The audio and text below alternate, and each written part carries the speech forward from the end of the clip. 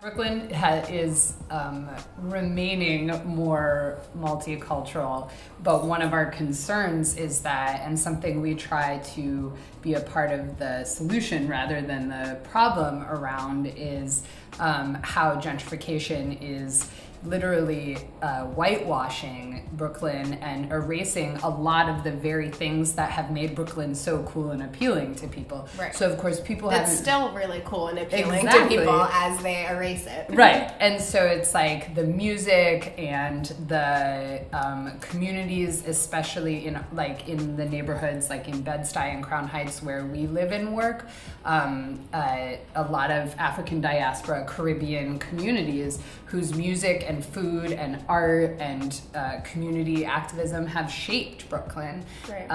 And who are being displaced, and where there are like whole strips of Brooklyn that all the businesses opening up make it look like another neighborhood in Brooklyn. Right. That literally is devoid of any culture. Right. And so it's like, why do people want that monoculture? Right.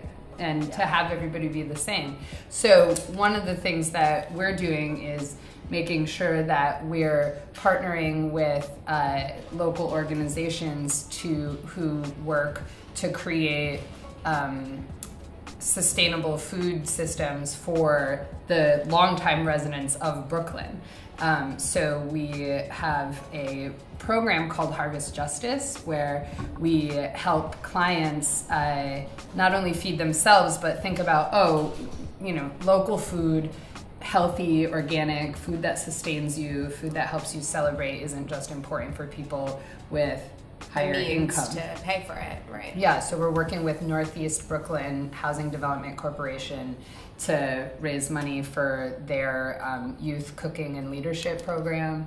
And also we do whatever we can to kind of make sure to have pop-ups. I think also one of the things that we focus on, just in terms of like our business practices, is prioritizing clients who have a priority in working with people in the community and expanding the arts and working with education and different systems within Brooklyn that we want to grow and participate in.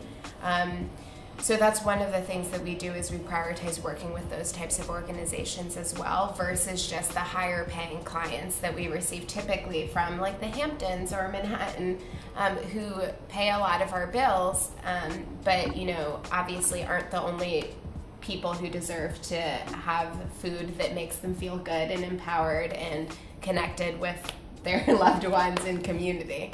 So that's something that we really prioritize and pay attention to.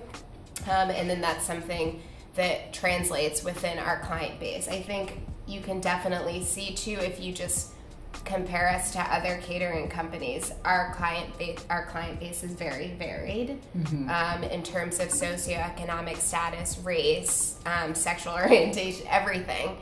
We have a very diverse client base, and I think it's because we prioritize community building and cultural building versus just the bottom line.